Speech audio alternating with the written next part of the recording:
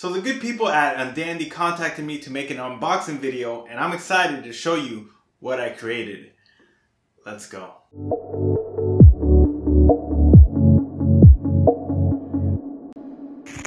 What is going on, my YouTube friends? Welcome to today's video. My name is Richard from Assembled Style, and if you're new here, welcome. In this channel we cover everything from men's fashion, lifestyle, and just self-improvement overall. So if you're about that, consider subscribing. And for my returning subs, guys, welcome back.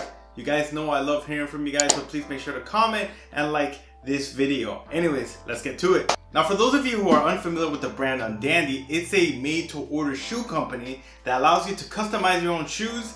And you know, the amount of options that you have, it's completely overwhelming because you could do so many things. You could choose many different styles, you know, colors, fabrics, toe shape, sole, and much more. Now for me, I wanted to create something that's very easy to wear, but at the same time, you know, it's a little bit different and bold from what I have in my current shoe collection, because these are custom shoes after all, so why not make them unique? So for this video review, I decided to go with a Chelsea boot that has a gray patina finish, a light gray elastic band, a chiseled toe, and black rubber soles, because this is going to be a very casual shoe. Right when I open these, I can smell that fresh painted leather. You guys know what I'm talking about here, that new shoe smell. And another cool addition is that I also added my channel name on the bottom of the shoe, as you guys can see. And I was really surprised by this because, you know, when I first looked at it, I thought it was just like a stamp that's gonna easily come off, but it's actually, you know, carved in there or engraved.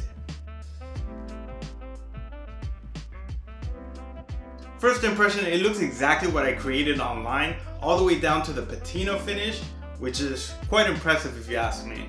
I will say that I'm not too dandy about this little yellow pull tab that they added here. This was not on the 3D model while I was creating the shoe, and I know that yellow is like their signature color, so they keep the inside of the shoe. I don't think it's painted. The lining is painted at all. I think it's just the natural finish of the leather. But yeah, this little yellow pull tab, like, it's so small, so I could barely fit my finger on here in this thing. So yeah, that's one thing that I'm not feeling about the shoe, but I could probably, you know, do something to darken that. But yeah, the little yellow pull tab, not a big fan.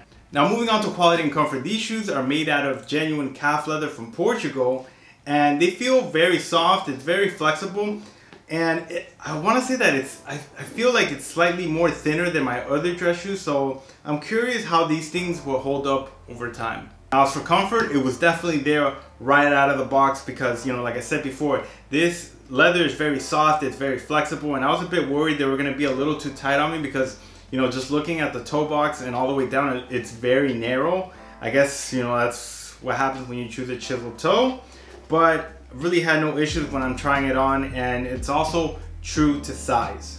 As for the construction of the shoe, these shoes do have a Blake stitch construction, and you know, after doing a few reviews of like other made-to-order companies, Blake stitch construction seems to be the standard. Turnaround time to get these shipped to my door, it took about 2.5 weeks, which to me, that is very, very, very, very quick for a custom shoe.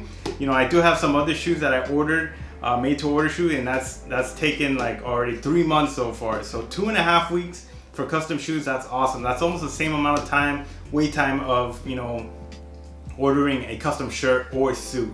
Now as for pricing, it varies on the style of your shoe and of course the finish, along with other, you know, customization options such as, like, you know, different fabrics and materials. But this shoe right here came out to about $265 with, you know, express shipping, so not a bad price for custom made shoes. Now I do plan on creating a follow-up video to see how these things hold up, but I think it's a pretty cool concept, you know, to have an online service to create, you know, your own custom shoes, you know, create it however you want.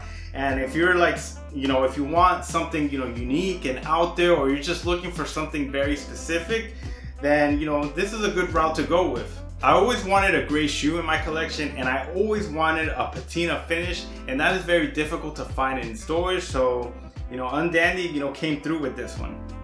But anyways, guys, stay tuned for that follow-up video because I do plan on wearing these a lot, and I want to give a huge thank you to the people at Undandy for reaching out to me to make this video for you guys.